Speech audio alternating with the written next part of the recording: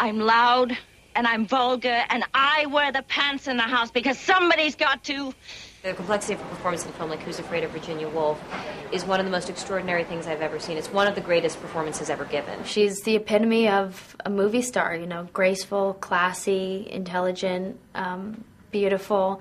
Just her beauty, her classic, timeless beauty. She will forever be, I mean, in the history books, for one of the most beautiful women. Beautiful actress, incredible icon, and, you know, someone told me today she raised, I knew she'd done a lot, but $200 million for AIDS over the years. I mean, what a phenomenal human being. She was such an incredible woman, you know, and just like a force of nature.